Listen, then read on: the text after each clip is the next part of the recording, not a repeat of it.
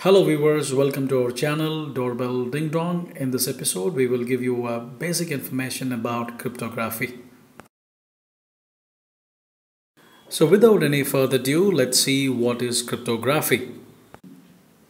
Before we actually gives a definition of cryptography, let's split this word cryptography into two. Crypto means secret and graphy means writing. So basically writing a code to protect the information. That's what it's all about. As I was saying, cryptography is basically a technique to protect information either by changing or transforming the word format basically to a secured format. It's actually converting a plain text into a ciphertext.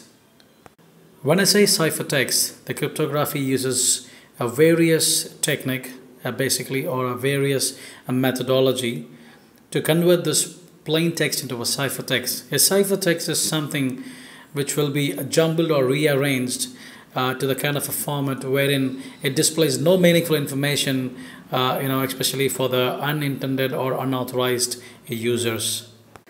Also, there is one specific type of cryptography wherein this information will be getting converted into special symbols, and also that information is near impossible to reverse it back to the original information.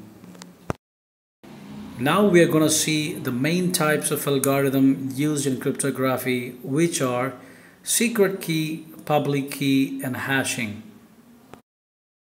In the secret key type algorithm, the receiver and sender uses a common key or the same key to encrypt and decrypt the information.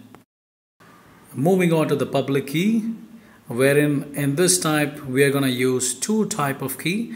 One is private and one is public, wherein each key is used accordingly to encrypt and decrypt the information. Now let's move on to hashing type. In hashing, the entered data or information is getting converted into a non-readable format, and also it is impossible to reverse it back to the original information. These three types of algorithm that are used in cryptography serves its purpose. Basically, secret key ensures the confidentiality, and public key ensures the sender authenticity, and hashing, of course, verifies or ensures the data integrity. Now let's see what are the areas this cryptography is being used.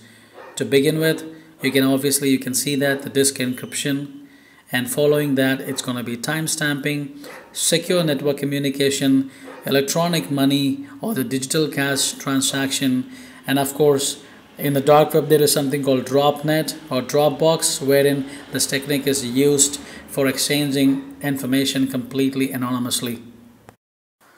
Okay guys, we have come to an end of this episode. Hope you like the information what we have shared today. Also, we are planning to give you more information on the cryptocurrencies in our next episode. So for the viewers who have not subscribed yet to our channel, please do subscribe. And of course, if you like the video, please share it with your friends. Thank you guys. Stay safe and stay healthy.